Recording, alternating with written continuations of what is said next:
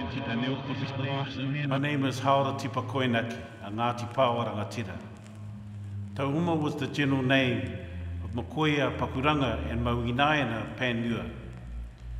Tauma belonged to Te Kehu. It was not given to her, but it belonged to her from her ancestors. She was a Waikato woman. Tauma was not given to Te Kehu that I am aware of, but I have heard of the proverb by Te Puhi. If Te Kehu and Tahuri each drank of the juice of tutu, they would be drunk. There would be enmity between them. Te Puhi was Pātene's father. The cause of this proverb was not the gift of Tauma to Te Kehu. The cause was on account of seeing each other and making peace. The peace was on the account of Rangi Matarutu, the battle between Waiohua and Ngāti Pāo. Ngāti Pāo came to Tauma because it was the place of our ancestors. We killed and ate the original inhabitants, Waiohua, according to the old Māori customs. Ngāti Pāo and Te Tāu were at peace at that time. The first time I came to Okahu, after the Pākehā came, was in Governor Hobson's time. We cultivated orake before the attack of Mauinaina, Pāmua by Hongi Hika.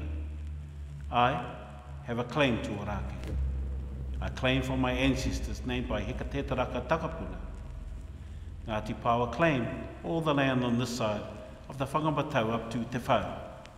Ngāti Pāo, Ngāti Tamatera, Ngāti Whanau and Ngāti Maru all claim alike. Ngāti Pāo is the chief. I saw Apihai for the first time. The peacemaking was at Okahu.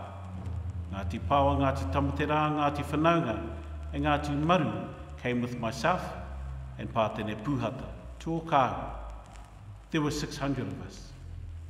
Apihai came out. He came out of the pā to meet us.